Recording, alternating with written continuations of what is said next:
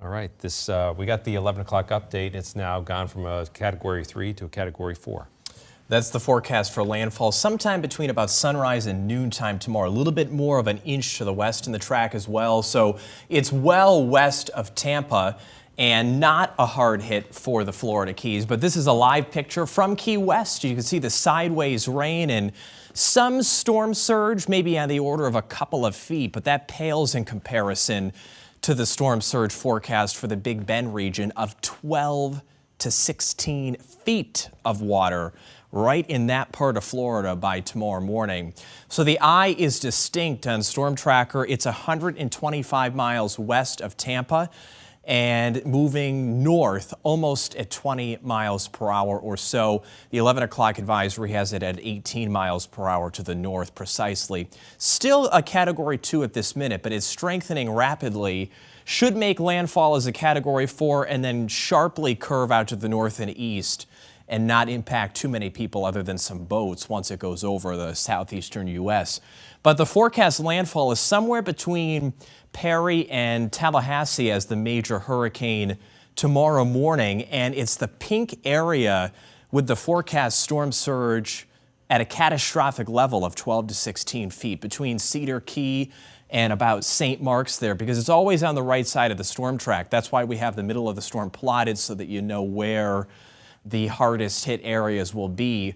Tampa Bay only expecting 3 to 6 feet of surge. That's still impactful, but it is nowhere near like the worst of the storm. And we'll be following that as we go forward. For us, it's a quiet night on Merchants Row in Rutland. Love that shot there. 69 degrees at the airport.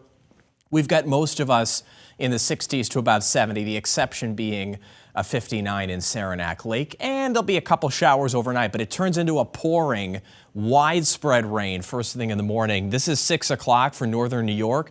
Then it quickly moves into Vermont for 8, 9, and 10 o'clock in the morning. And that moves out, but there's still a few showers and thunderstorms around in the afternoon tomorrow. But we'll mix in a little bit of sun in between. So it's drier and a little brighter later, but a lot brighter by the time Thursday comes around. It actually feels like fall on Thursday. We're stuck in the 60s with the sunshine and not a trace of humidity.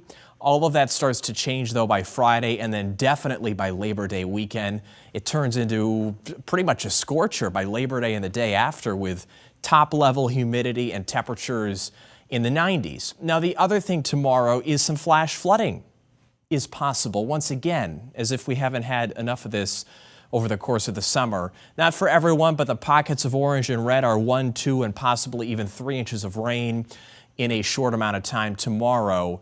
But the lake has been dropping off with the dry weather. A little bit of a pause perhaps after the rain tomorrow, but it is down to 98 feet, which is still 3 feet above average. But when you see the 10-day forecast, a quicker drop is expected because of all the dry weather on the way. So most of us in the 60s tonight, couple little showers around, turning into that heavy rain tomorrow morning. So when most people step out the door, it's super wet.